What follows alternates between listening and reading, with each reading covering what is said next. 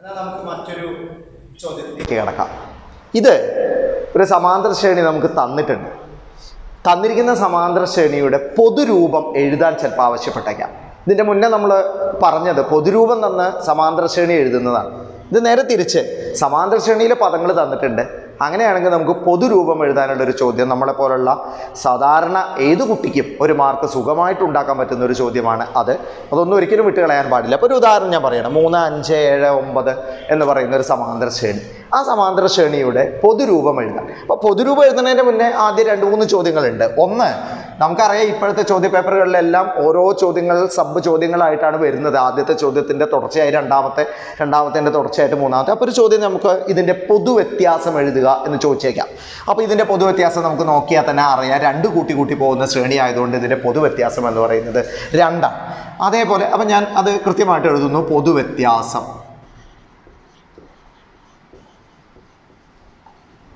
സമം 2 നമുക്ക് കൃത്യമായിട്ട് അതിൽ നിന്ന് കണ്ടെത്താൻ പറ്റും.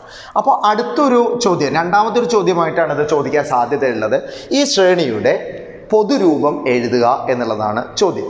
പൊതുരൂപം എഴുതാൻ വേണ്ടി വളരെ എളുപ്പത്തിലുള്ളൊരു മാർഗ്ഗം മാത്രമാണ് ഞാൻ ഇപ്പോൾ ഇവിടെ പറയുന്നത്. അതിൻ്റെ ഗണിത ആശയത്തിലേക്ക് ഒന്നും ഞാൻ കടക്കുന്നില്ല.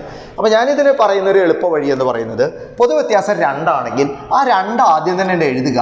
അതിൻ്റെ ഒപ്പം നമ്മുടെ ഏതൊരു ശ്രേണിയുടെയും പൊതുരൂപത്തിൽ ഉണ്ടാവുന്ന ഈ n എന്ന് പറയുന്ന അക്ഷരം കൂടി അതിൻ്റെ ഒപ്പം ഒന്ന് ചേർത്ത് കൊടുക്കുക. അപ്പം 2 കഴിഞ്ഞിട്ടില്ല. ഇനി നമുക്ക് ഒരു സംഖ്യ കൂടി അവിടെ എഴുതാനുണ്ട്. ഒരു സംഖ്യ. ആ സംഖ്യ കണ്ടുപിടിക്കാനുള്ള വഴിയാണ് ഞാൻ പറയുന്നത്. ഇതിൽ ആദ്യ പദം നോക്കുക 3. ആ 3-ൽ നിന്ന് നമ്മുടെ പൊതുവ്യത്യാസം അങ്ങോട്ട് കുറയ്ക്കുക.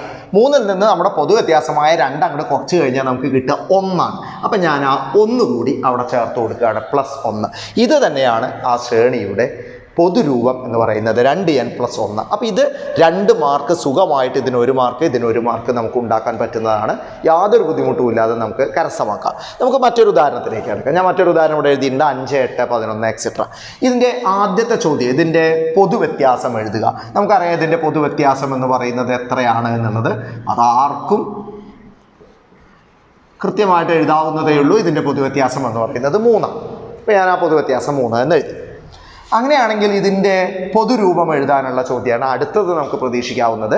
അങ്ങനെ പൊതുരൂപം എഴുതാനുള്ള ചോദ്യം പ്രതീക്ഷിക്കുമ്പോൾ ഞാൻ പറഞ്ഞു കഴിഞ്ഞു, പൊതുവ്യത്യാസത്തിൽ നിന്ന് തുടങ്ങുക 3. അതിൻ്റെ ഒപ്പം ഞാൻ ആ അക്ഷരം കൂടി ചേർത്ത് കൊടുക്കുന്നു 3n. ഇനി എനിക്ക് ഒരക്ഷരം കൂടി വേണം, ഒരു സംഖ്യ കൂടി വേണം.